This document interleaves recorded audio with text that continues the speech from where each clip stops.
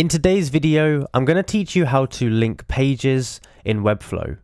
If you find this video useful, please consider liking and subscribing, and let's get right into it. So to link pages, there's a few different ways you can do this. You can do it with images, you can do it with buttons, pretty much anything that can contain a link, you can go ahead and link a page with it. So first of all, what we need to do is we need to go ahead and grab our URL for the specific page. So let's say that this is the page that you want to link it to. You'd go ahead up here, grab the URL and just press copy here. Now this is just a random website, but you would want to select the page you want to link to on your website. From here, you want to go back over to Webflow, and we have a few options. So as I said, we can go ahead and we can add a button. We can drag the button in here like this.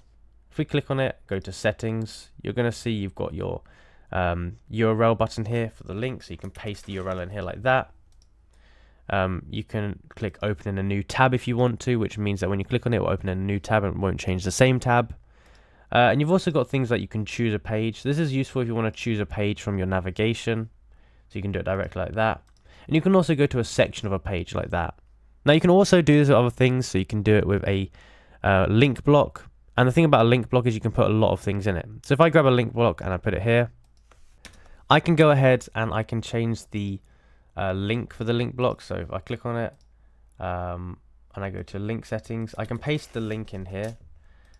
I can do this here, and now I can add some elements to it. So if I wanted to, I could go into here and I could add an image. And that would mean when someone clicks on the image, it would take them to the link. You can also do the same if you wanted to go and put some text in there, for example. It means now when someone clicks on this text, it will take them to the image. So you can really experiment with the link block, as there's a lot of stuff you can actually put into it. And this will just make your site a little bit better overall.